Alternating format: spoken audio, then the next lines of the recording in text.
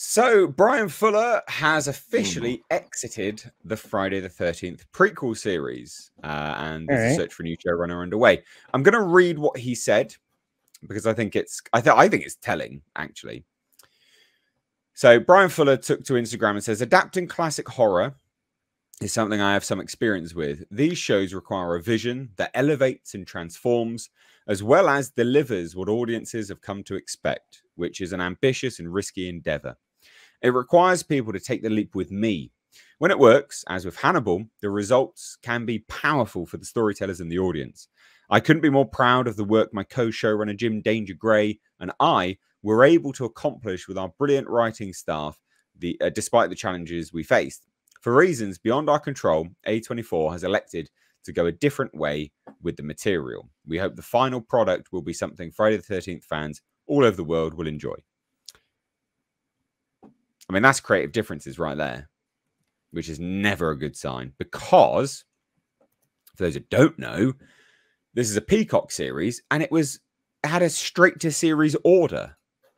Literally, it was a straight to series order. So this is Brian Fuller, prequel series titled Crystal Lake, scored a straight to series order. So they clearly liked what he was selling at that point. That was in 2022. And then A24 was the studio. Fuller was to serve as writer, executive producer, and showrunner with Victor Miller, who wrote the original screenplay, and then some other individuals on board as producers. So this is absolutely unequivocally a creative difference thing. But it's never a good sign because they clearly liked it for it to go from like one end of the spectrum right the way to the other. Like, oh yeah, we're good to go. No, we're cancelled. Like, sorry, what? Like, how did you get there to there? Like, what's going on here? I mean, look, personally, I don't massively care about this. You know, it's not something which I, massively interested in.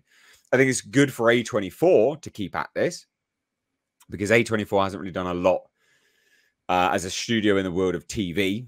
I think it's good for them to diversify their portfolio of content and sort of where they're putting it as well. But still bad news. Brian Fuller's great. Hannibal's great. Really, really quite like Hannibal. I think it's a fantastic show, or was anyway. So there you go. But apparently, on the other hand, so counter argument, apparently Brian Fuller does have a habit of doing this as well, which I was not aware of. This came from some of the comments on my video earlier today. So thoughts? I'll go to you first, I guess. Culture. What do you reckon about this, mate?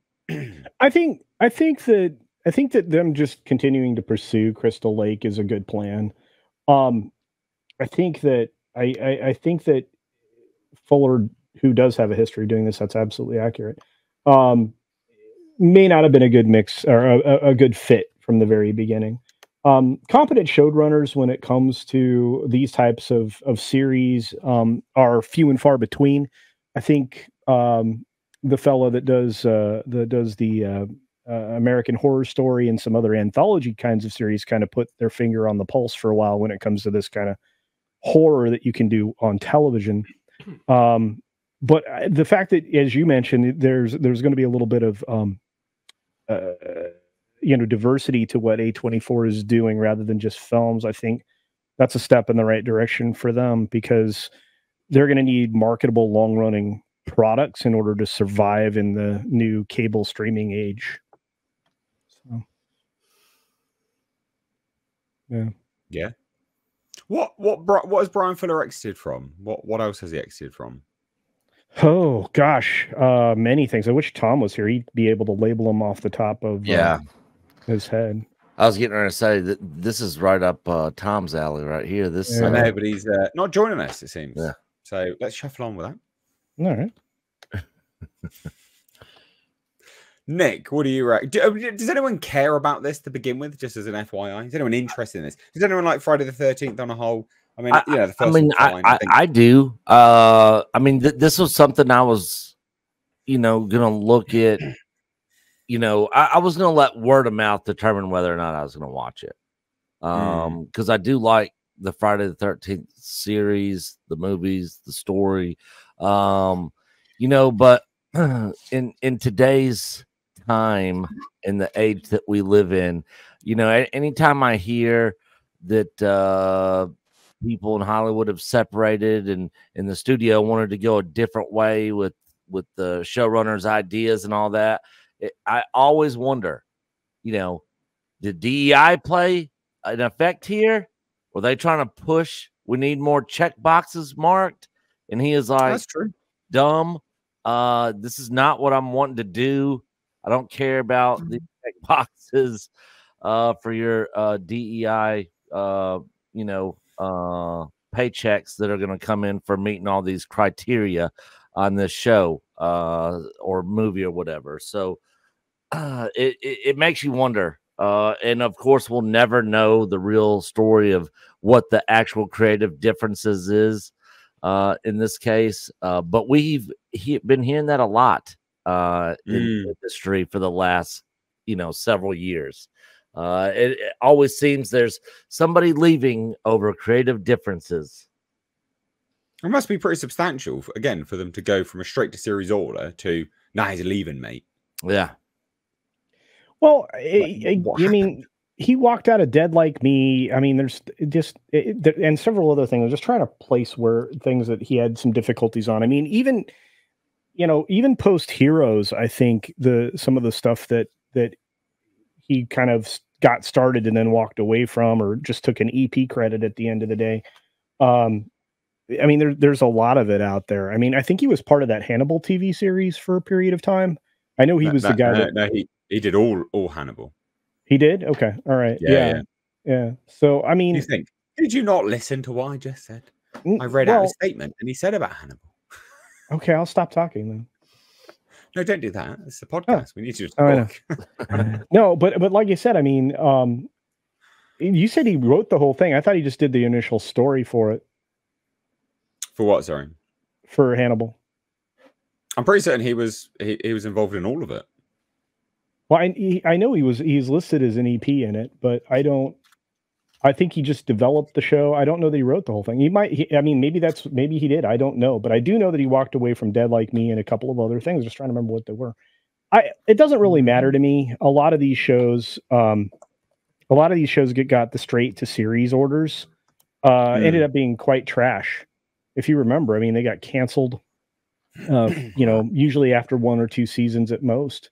And this was all because of the global crisis, where entertainment was just starving for stuff. When we've officially, and I know we've talked about this before, but we've exited peak television. So pulling the plug on series development seems to be a matter of course daily now. I mean, it doesn't seem like this is news we don't see regularly.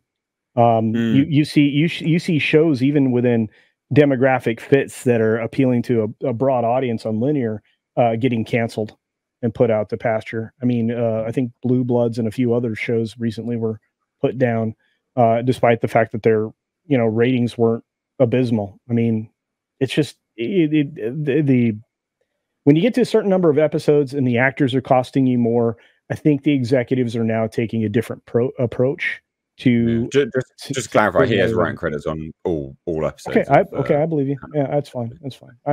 That's fair. But like I said, I think executives are just looking at, like, is this going to sell? Is it proven itself? Is it costing too much? That's going to be their new baseline. They have to keep these productions down, and that may mean that some shows are just artificially shortened. How many seasons do you think Wednesday's going to go? We have the second season in progress here right now. And do you think that's going to go more than 3 seasons? Netflix is notorious for making it so they don't have to pay for expensive actors. Well, yeah, they also like to end things pretty quick as well, like just super quick. What do you reckon about this, Bo? What's your opinion on this, mate? Well, my take, I suppose, is that I couldn't care less. I was just looking up. The original movie is 1980. That's 44 years ago. Let it die. Let it die. Okay, this is one of my things. For me, there's a whole bunch of films like the Halloween franchise and Friday the 13th franchise. Nightmare on Elm Street. Nightmare on Elm Street. Yeah, Nightmare on Elm Street stuff. Nightmare on Elm Street, Friday the 13th, and Halloween. all mixed together in my mind as just a mishmash of slasher horror movies. And all I really remember is that a really young Jamie Lee Curtis was pretty.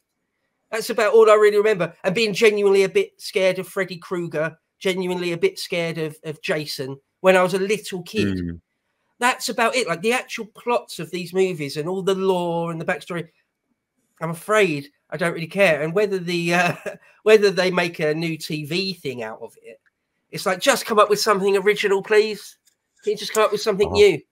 I'm dying for something new. You know? Well, yeah, they want to IP mine. That's what they want to do now. So there's nothing really new coming for a long time. It's cheap, though, isn't it? Yeah, a cheap thing to do. Yeah, cheap and easy. Well, there you go. Anyway, guys, thought we'd give you an update on this. It's interesting. Again, follows on from last show. We had a sort of a statement on a question on that sort of conversing. Can I just say, do any of you guys actually remember in any real detail the original movie? Like, it's got Kevin Bacon in it, hasn't it? I barely remember him in it. Yeah, I don't. I remember I've definitely seen it a couple of times, and I remember that. That's kind of it. Yeah, I was actually surprised when I saw the first one for the first time because I didn't see it till I saw several of the other movies, and I was like, "Where's Jason at? Is he not showing up in this?" Like, I'm like, "What's going on here?"